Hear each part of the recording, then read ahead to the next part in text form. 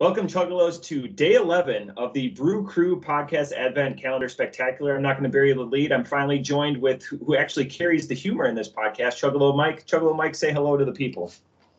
Hello, people. I am definitely not, but thank you.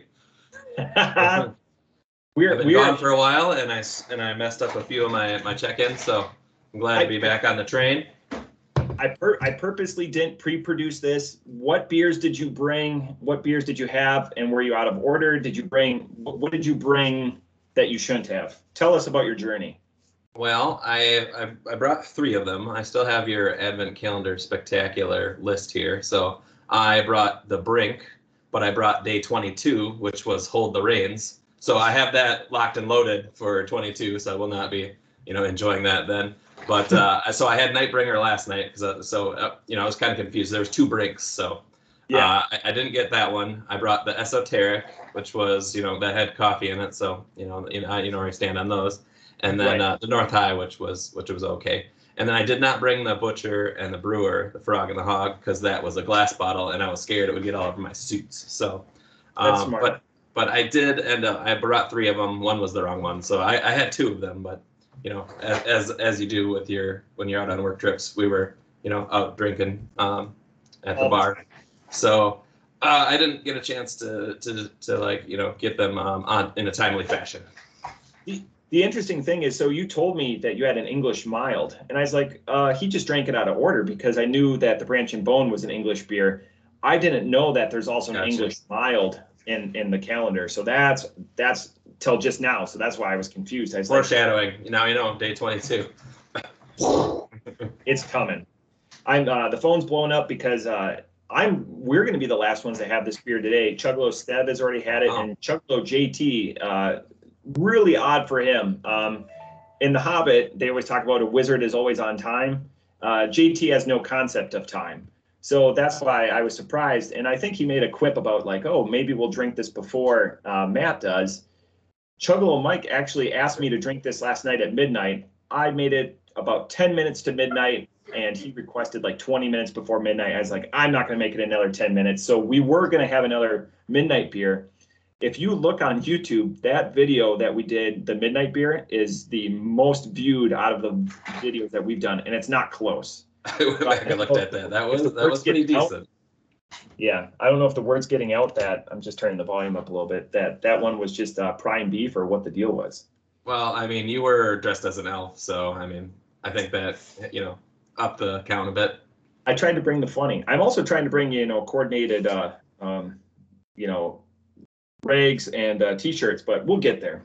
We'll get there. That is impressive. I like the coordination. I'm trying to, but well, let's get to the beer. So we're here because of the beer today. We're drinking Captain Stardust Saison, and it's from Yellow Springs. This is a Saison, or farmhouse ale. Again, you can see the dents from my can when it fell out. This rings in at 6.5%.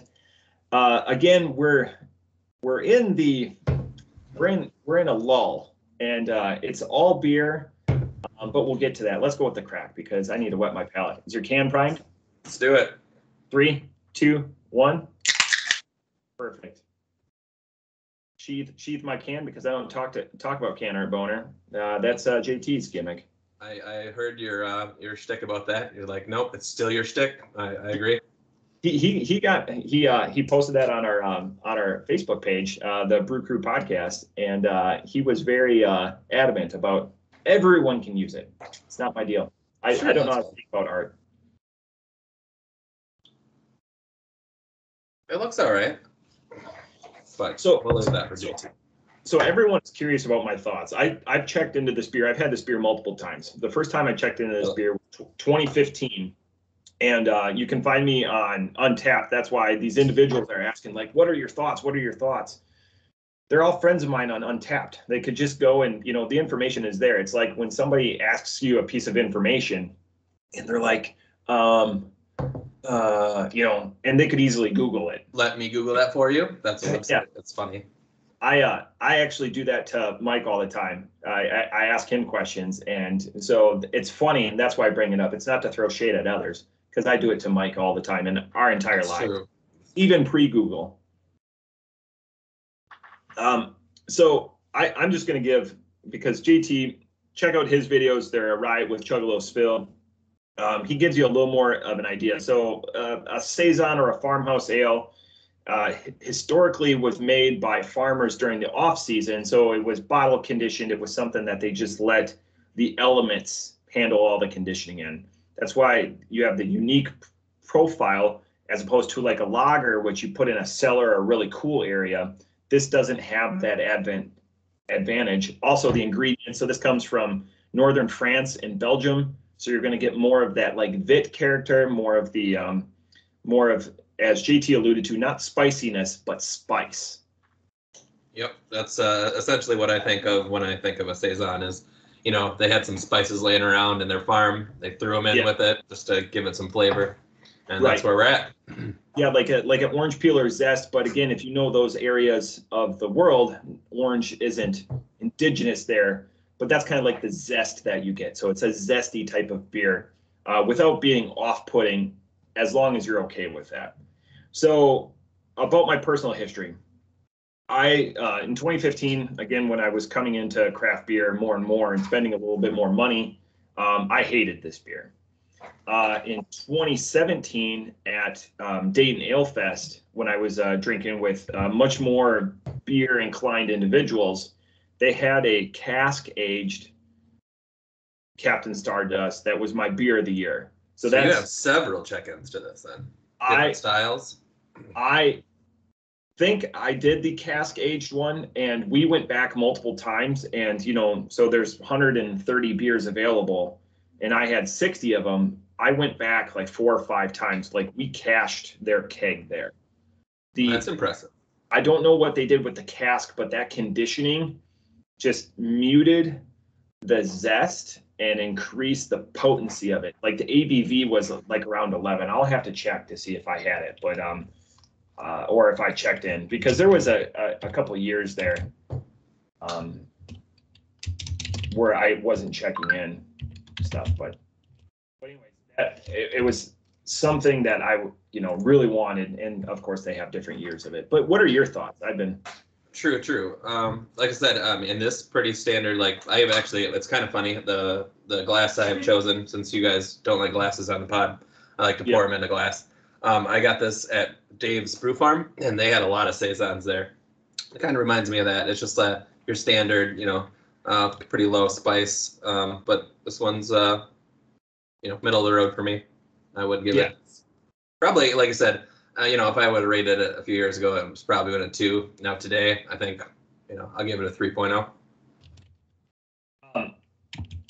So the one, so just generic generic. I should have brought this up before because it's not great pod, but so I had one that was infused with fortune cookie, and I gave that a 4.0. And I know it's kind of cheating to look this stuff up, but if I'm going to be doing, so you're gonna tell us your history of this beer here?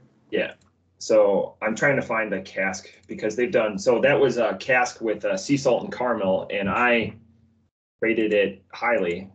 I'm intrigued with, I would love caramel and sea salt in most anything, but I'm intrigued about this fortune cookie one. I kind of want it now. And that was a year after. So 2015 was the first time I had it. 2016, I can't find the cask. I know my comments are somewhere in my beer folder or whatever, but and I turned off JT's video before I got to the scores, because again, I never want to be. Right. You don't want to be swayed. Yeah, this is fine. Off the top rope, I'm going to give this a 3.25. It's fine. I guess I'm discovering, going through some of these doldrums, I didn't see. Did you check in? I'm really curious. I didn't check people's check-ins. What you thought of the Hung from the Moon? Because English bitters isn't something that you and I have often, like in our stock. We don't search for them, nothing. Right, and there's not too many out there to be had to begin with. So I was quite surprised, just like you. I don't think I gave it that high marks just because it was a beer, but like that was a solid beer. I really like that Hung from the Moon. Yeah, if you're going to have like a solid, and I think that's something we're discovering, and we're going to have to talk about this next year, like when we build it and the instructions we give people. That's what I want from a calendar, not like this is a standard, like for you being outside of the area, this is a new, but this is exactly. This is like, you know, for us around here. I noticed it was from Ohio. That's why you probably had it so many times. I was like, I've never seen this in my life. Yeah, so Yellow Springs is a very avant-garde town. Most of the shops there don't even accept plastic. It's like cash or check only. It's a really interesting enclave of hippies and, like I said, just artists and free thinkers. It's really awesome. It's 20 minutes from my house. Just a small community. Very cool. Again, they do a lot. This is like their basis. This and Boat Show would be their flagships. They do a lot with both of them. You know, like I said, you know, the cask strength one that I had, you know, the cask ale with sea salt. This might have been, I'm looking at the date, the 27th. This might have been my Ale Fest. So I thought it was 2017. It was 2016. So this was my beer of the year. What cask ale with salt. What are your thoughts on casks?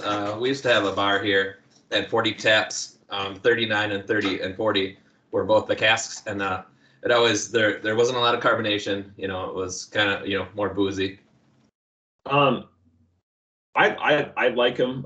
You know, you, me, and Ryan, we talk all the time. You know, about we're spending, like, we send pictures back and forth with all these big beers and stuff that we spend. A lot of that stuff, if you can get it, it's highly sought after. Cask for me means expensive, but I have no problem buying a cask beer. Like, yeah, they're just more rare. Yeah, it's like beers like an Oak Folders. Like you and I, we would drink the brewery beers. Remember the bombers that we would drink? Yep. A lot of sours. They like them. They throw the sours out there. Oak Folders and casks and everything. Yep. But again, like, you know, the interactions and everything, it's all about conversation. So again, I like bringing beer back to both you guys, but this is just another way to expand. And I know you've had people reach out to you and are like, hey, and you've put, there's only 5 or 6 of these calendars in the wild. Next year, I think this is going to explode. A lot of people are interested in that. Yeah, if we put it out there like a month ahead of time before December, I think we're going to get a lot of response for this. So I think people are very interested and entertained by our videos, maybe. And we're not, so we're day 11. I'm going to be doing at least one, possibly 2 episodes live with Mikey here in a couple of weeks. But I think there's a lot of notes to be done. And I say that, you know, we're almost halfway through. There's a lot of notes, a lot of development. Like one idea I'm spitballing back and forth in my mind is, you know, we have a knowledgeable beer individual in Wisconsin. We have us in Ohio. Buy 12 from each place and then mix and match. I mean, I like that. We could do the double state thing, you know, that would take some doings, but there's easier ways to bridge it. And then that way, you know, because we can get where listeners are and exchange calendars. I mean, it would take some coordination, but I think the juice is worth the squeeze. We just need to plan it out. I really like that idea. You haven't thrown that one out yet, to me at least. So 12 for each area, and then we mix them. You know, that'd be pretty cool. Right, and then you know, again, we have a list, and we kind of cheat a little bit, but to conversation, it's just the only way to do it. You know, is to just make a list, send it out to people, and let them know what they're going to drink or whatever. So yeah, I have looked ahead. Obviously, we know that 14 is going to be. We're just really looking forward to it. I went and bought some beer yesterday from my local, and I was talking to Pat, and I go, hey, we've got an AleSmith Decadence. He goes, oh, that's cool. And I go, it's from 2011. He goes, geez, Louise. Yeah, that's crazy. Like, and I'm looking at it, and that's draft. So they had that in a keg for 10 years. That's insane. We went when we went to Barrel House, and when we were building this, they're like, yeah, we just happened to find it somewhere in the back. So I'm just like, you know, it's in like their room or whatever, and they just happened to, and it wasn't even a full keg either. So interesting. Okay. Well, and then like we talk about Chuggalo Seth once in a while, and he's brought some stuff that has aged a little bit too long. So I'm hoping that's not the case, but I guess we'll find out on the to Tuesday. I'm sitting on a beer that I want to take up north. That Chuggalo Stev gave me from Crooked Handle, which you and I went there, and we talked to the owner. We talked to Jason, and Jason's been on the podcast before. And Jason goes, "That's the last bottle in existence," and he goes, "I don't even know what year it was. Like, it was either one or the other." All right. So Okay. I totally forgot to bring it up. Like, it's just in the back of my cellar, and Okay. I should have brought it up, but and Jason even goes, "It could be great," and he goes, "It could be a total." I think it says it's a barley wine, so I'm hoping that those can age for quite a while. This is going to be, 10 years on a barley wine. That's going to be primed butter. God. Perfect. All right. I'm looking forward to Tuesday. Out of beer, but I think this was a rich and meaty episode. Excellent. Well, good to have me again. And yeah, we'll do this again tomorrow. Who knows? Maybe we'll do it again here in about 10 hours. 10 hours? Yeah, I was gonna say that. If you're still up, I'm in. It could be, but thanks Chuggalos, and cheers. Have a good rest of your day.